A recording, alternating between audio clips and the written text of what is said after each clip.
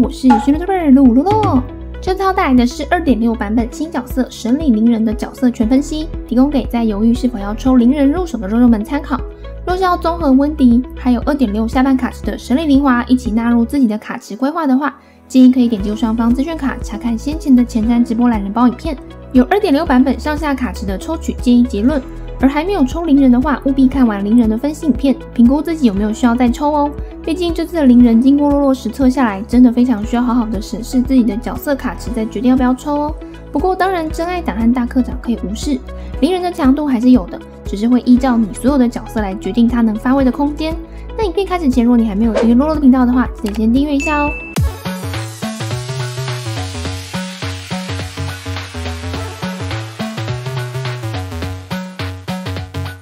神里凌人是5星水元素单手剑角色，等级突破后提升的是暴击伤害。从官方前瞻直播中的叙述是循环战场的输出位角色，搭配天赋技能的特性来看，是个可以作为前台战场输出的主 C 位角色。同时大招脱手挂水和提供辅助 buff 的特性，也让他能够作为队伍中的后台副 C 位角色。但灵命的凌人在相较于同为输出类型的主 C 位角色时，输出会稍微弱一点。像是同为水元素输出的公子就是实实在在的主 C， 而凌人比较偏向副 C 的概念，因此凌人在对比一些当前常用的5星主 C 位角色中，在输出效果上并没有特别的优势，就是有一般5星输出位角色的合格伤害。只是在凌人大招所提供的普通攻击伤害增加，以及命座4中提供队伍角色普通攻击速度增加的效果上，凌人在当前的队伍搭配中，洛洛认为更适合凌人的位置还是作为队伍中的副 C， 同时最好再搭配一名同样以普攻伤害为主的角色，像是萧公或是海染套战场的星海，更甚至是他妹妹神里凌华等等都是很不错的。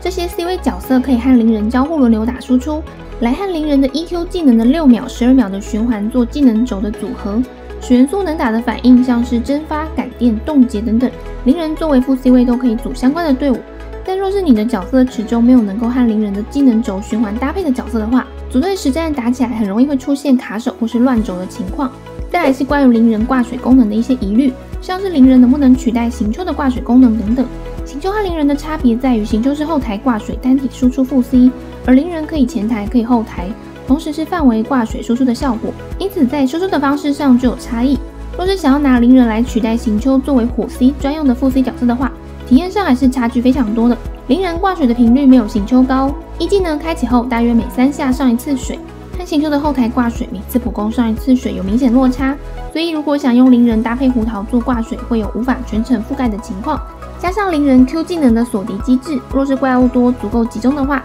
上水量可以打蒸发，但若是怪物过于分散，就比较适合做感电或是冻结反应。其次挂水的范围，很多人也会想到干预的大招 Disco 球，想搭配来做涌动。不过若你已经有相关的水元素工具人，像是莫奈和星海等等，这2名挂水工具人所提供的挂水涌动效果已经十分够用，因此凌人比较突出的作用还是在于补足主 C 的输出循环空档，同时作为副 C 去补足主 C 的伤害。凌人的普通攻击是5段式的剑击，击剑动作优雅帅气，只是普攻并不是凌人的核心输出方式，因此若是几乎都用不到凌人的普攻，只是将凌人作为使用 EQ 技能的副 C 角色的话，更甚至也可以连升级都不用，全看自己使用的频率和习惯。一技能净化是凌人的核心天赋，使用后凌人会往后撤一步，并在原地留下一个水影，持续时间6秒。水影将在附近存在敌人或是存在持续时间满了之后爆裂，形成水元素范围伤害。同时凌人会进入轮回剑化的电波输出状态，持续6秒，冷却时间12秒。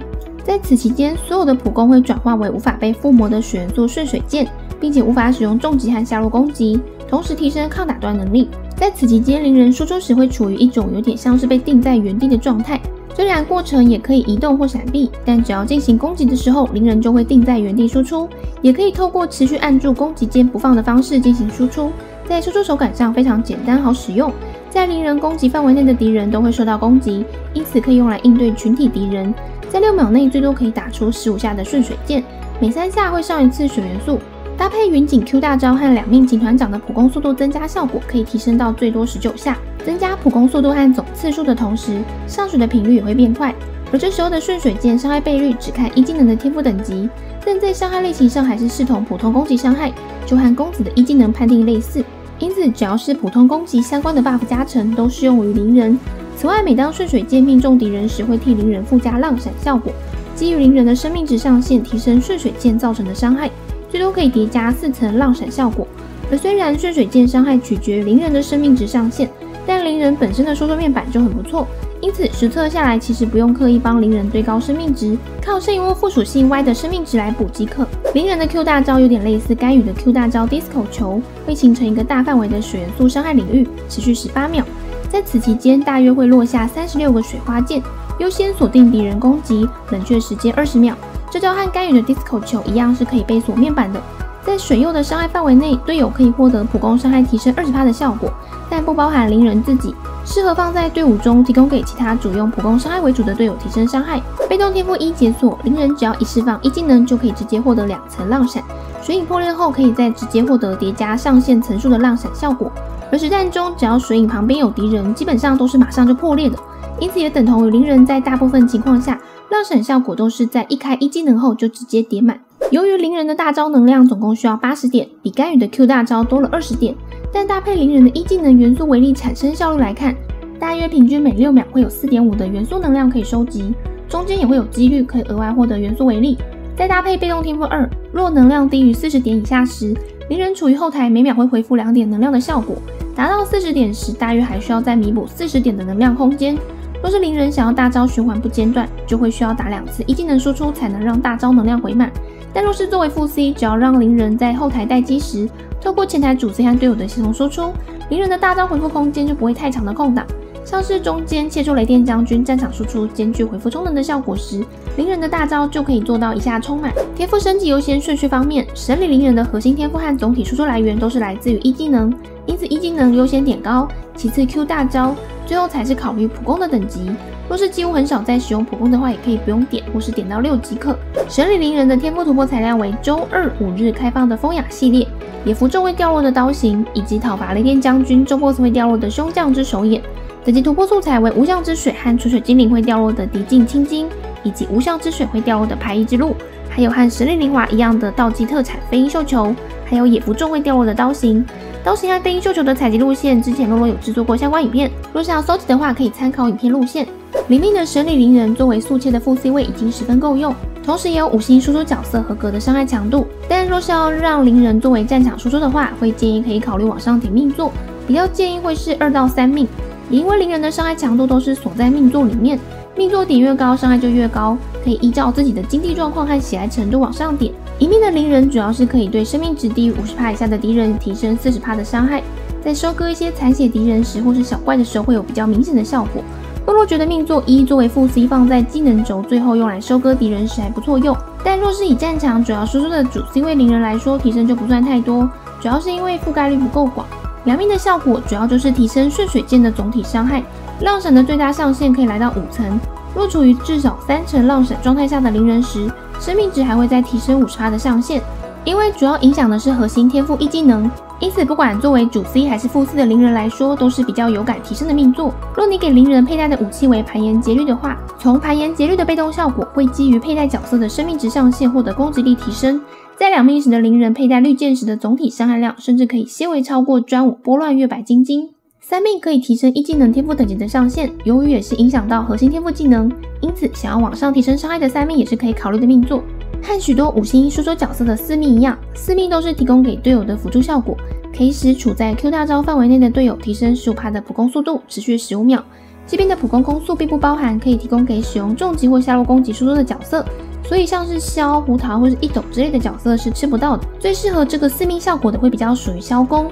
，1技能10秒钟的战场搭配灵人12秒的后台冷却，灵人可以打群体，萧攻可以打单体，在交互输出的时间轴上也可以很顺衔接得上，是当前4命效果最佳人选。又或是打算组成普攻输出为主相关的队伍的话，4命也会是很推荐的命座。5命是提升 Q 大招的天赋等级上限，在所有的命座中提升幅度并不算多，所以可以当作是直抽满命附带的命座效果。满命的灵人伤害提升是所有命座里面最多的，在释放完1技能后的下次顺水箭攻击命中敌人时，会再额外进行2次的顺水箭攻击。虽然这2次顺水箭攻击不会再受到浪闪的增益效果，但会按照灵人攻击力的450%造成伤害，大幅提升灵人的1技能爆发伤害，有一点类似灵华的满命效果。而且解锁满命后，灵人也会和灵华一样，手背上会出现一个自带花瓣飘落的戒指，只是这戒指造价不便宜啊，只有满命才会有。适合灵人真爱和大科长们抽的命座。但解锁满命后，灵人也就完整啦。最后是命座抽取建议的总结，如同前面所说，灵人的强度都是锁在命座中，每个命座解锁都会让灵人再变强一点，0命就有合格的副 C 强度。若是玩战场主 C 的灵人，建议升到2到3命。想要普攻队伍相关辅助增香角，可以考虑4命。满命伤害上限和爆发能力最完整，因此在抽取上的考量还算蛮容易的，只要看自己的经济能力和喜爱程度即可。再来是推荐灵人的武器部分，5星武器的部分共有拨乱月白金晶、盘岩节律、雾切之回光、天空之刃可以选择。灵人也没有一定要绑定本次的专武拨乱月白金晶。以伤害量来看，金晶剑的伤害最高，只有在灵人2命时佩戴绿剑可以高过于金晶剑的伤害，但经过实测下来，金晶剑和绿剑的落差不大，因此若是之前有抽绿剑的话，可以直接跳过这次的武器值。而这3把的武器伤害量由高到低会是拨乱月白金晶大于盘岩节律大于雾切之回光。作为副 C 或纯后台的定位，可以用天空之刃提升回复充能效率和被动效果可以吃到的普攻 buff， 但伤害量会比起前面3把有差。同时开大后最好接着一技能战场输出，不能马上切后台回能量。在手法上的循环，肉肉自己比较不喜欢用天空之刃。此外，也要特别注意的是金晶剑的被动触发效果，其中剥碎的效果是需要透过队友开1技能来叠加，至少要切2个队友开过1技能后，再换灵人开1输出触发拨乱，才可以使灵人吃得到金晶剑的满层 40% 普攻伤害。而若是盘岩节律，则就是很单纯的不用理会这些。雾切之回光也有被动效果触发的条件，在一般情况下，这把武器都是有灵华的话，优先给灵华用；有绿剑的情况下，就优先用绿剑。比较少会是给灵人佩戴雾切的情况。4星武器最推荐的是技型武器的黑剑，其副属性提供的暴击率加成和被动效果的普攻伤害加成，甚至是普攻暴击回复血量的效果，都可以说是灵人4星武器的最优解。其次可以选择的还有天魔影打刀、敌剑或是侠里龙吟。侠里龙吟会需要搭配队友有火元素和雷元素的组成，触发上会有比较多麻烦的条件限制。而一样，若是作为后台纯补主 C 伤害和范围挂水的话，想要加速元素充能，在需要竞速打螺旋的情况下，也可以考虑使用高精炼祭礼剑。虽然会牺牲 EQ 技能的伤害，但是若是为了保障 Q 大招范围挂水能够长驻不间断的话，搭配充能系列武器也可以。同时一技能也可以因为冷却重置的关系能开2次。圣遗物选择方面还蛮多的，有新的圣遗物来星余响4件套、角斗士4件套、水套4件套等等，又或是搭配来星或角斗士2件套，搭配水套2件的2+2组合。若是以拿专武拨乱月白金晶的情况来看，经实测下来总伤害量会是来星4件套大于角斗士4件套大于水套4件套。而若是拿盘岩节律的话，总伤害量则是水套4件套大于角斗士4件套大于来星4件套。除非和万叶共同组队吃到元素增伤的情况下，来星套会超过水套的总伤害量。所以如果你先前已经有刷到不错的水套或角斗士4件套，就不一定需要那么急着换新圣遗物套装。圣遗物主副属性选择的部分，由于灵人的基础输出面板就不错，因此可以不用硬堆生命值主属性的圣遗物给灵人。理智冠选择暴击率，风之杯选择水元素伤害加成，十之虾可以选择攻击力趴数。副属性双爆大于攻击力趴数等于元素充能效率大于生命值趴数。但若是纯粹当后台副 C， 希望大招充能不要有真空期或是要等的话，也可以考虑把十之虾换成充能虾，在循环上会更顺畅一点。尤其是队伍中可以产元素为例的队员很少时，可以看情况置换，但最好是武器和十之虾选一个换成元素充能相关的就好，否则灵人的总伤害量会掉很多，也变相让它变成不像一个副 C。毕业面板参考暴击率 70% 以上，暴击伤害210到230% 以上，攻击力1700到2000左右。作为希望后台大招不间断的队伍位置的话，可以让元素充能效率在170% 到190% 左右。在很多队伍中使用下来，洛洛觉得目前灵人用下来最顺手的配置是水加雷的感电队。队伍组成关键为灵人加星海的交互战场输出，又或是灵人加雷电将军的交互战场输出，搭配可以增伤和提供后台伤害的角色，像是搭配1雷1风或是双雷的组成，或是双雷加1水加1风。像是灵人加满命菲希尔或8重神子或北斗3选2加万叶或砂糖，或是双雷加双水，像是灵人加星海加满命菲希尔或8重神子或北斗3选2。双雷的组成可以让灵人的充能压力比较小，而感电队真的打起来挺无脑，通关升进12层的速度也很快，有没有开大招也不是那么急迫需要。星海在有另外一个灵人可以战场弥补输出空档的同时，也有更充裕的时间可以回充能，因此队伍中可以组成都靠一技能伤害为主的角色，像是灵人加8重加万叶加星海的双雷加1雷加1风的阵容，在意缺充能的话，也可以把雷元素角色换成雷电将军。再来第二种感电队的组成，可以是灵人加雷电将军交互战场输出的组成，再搭配双峰温体巨怪或请团长奶妈回血，解锁2命还可以让灵人吃到攻速加成，整体的配置算比较高一点，但只要都至少有个0命即可。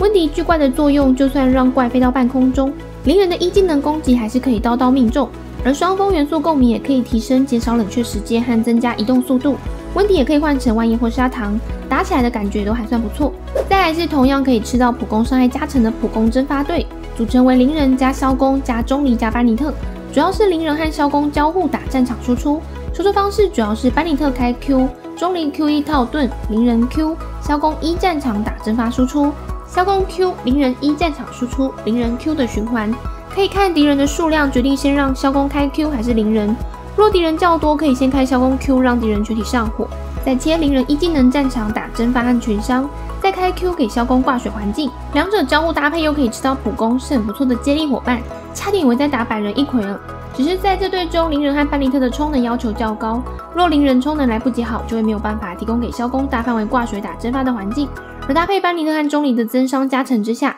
萧公的伤害打蒸发也会十分高，而且萧公1技能时间结束后开 Q 的群体敌人上火，在切换灵人战场时又刚好可以吃到萧公的挂火打蒸发，两者之间的搭配也是洛洛觉得还不错的队伍。再来是以灵人作为战场主 C 定位使用的队伍，主要是万达国际队的组成，但是将香菱的位置换成有普攻 buff 加成的满命云锦。因为香菱的技能时间轴和灵人对不上，所以灵人也没有办法完全替代公子在万达国际队的位置。输出手法可以是灵人开 Q， 万叶 Q1， 班尼特 Q1， 云锦 Q1， 灵人1战场输出的循环，但也一样若是要大招够顺畅，队员的元素充能效率也相对比较要求。而若是想追求最快攻速，也可以将班尼特换成2命秦团长，但就只是追求攻速最快的爽感而已，总伤害量上掉了非常多，不太建议用来打高难度的升级螺旋。灵人的大招后台范围挂水，无论是搭配妹妹灵华或是干预的大招，都可以有很不错的涌动效果，尤其适合打群体敌人。队伍的变化也算多，只是比较容易缺少奶妈。这边示范的队伍组成为灵人加灵华加深褐加砂糖，灵华和深褐可以替换成干预。若队伍需要回血，可以让砂糖带上视作精魄，而若是在涌动的情况下几乎不会受伤的话，也可以换成万叶让伤害更暴力。输出手法：深褐短1，砂糖1，灵人 Q， 灵华 Q1， 砂糖 Q11， 深褐强1，神里 AAA 中打完冰灵，灵人1战场输出打完冰灵的循环。只是以这样的涌动对我来说成本也比较高，也可以将冰元素角色置换成罗莎莉亚或是凯雅之类的角色。总结灵人的实特体验来看，洛洛认为灵人的定位就是填补主 C 输出位空档，提供普攻伤害为主的角色相关增益，以及后台范围挂水的副 C 型输出角色。若是将灵人以战场主 C 位的角度下去思考组队的话，其实也会发现能组的队伍并不多。但是将灵人换成填补主 C 输出空档的副 C 位，无论是蒸发、涌动、感电，能就位的位置就非常多，并且他也没有一定要凑什么元素反应才能进入队伍，不像公子需要考虑元素反应最大化他的输出来考虑如何组队。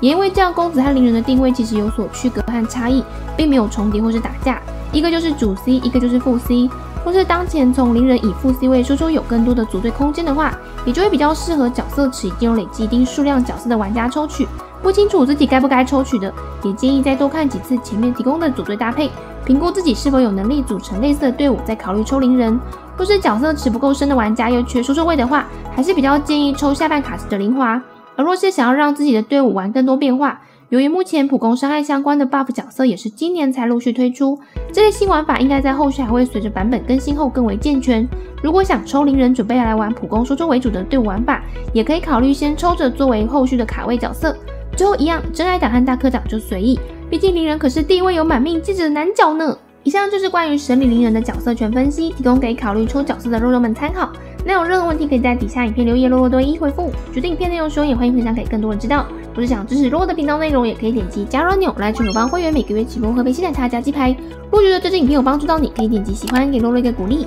目前每周日晚上也会固定直播游玩原神，每周一到晚上9点半更新影片。我是学日特本肉肉，我们下次见喽。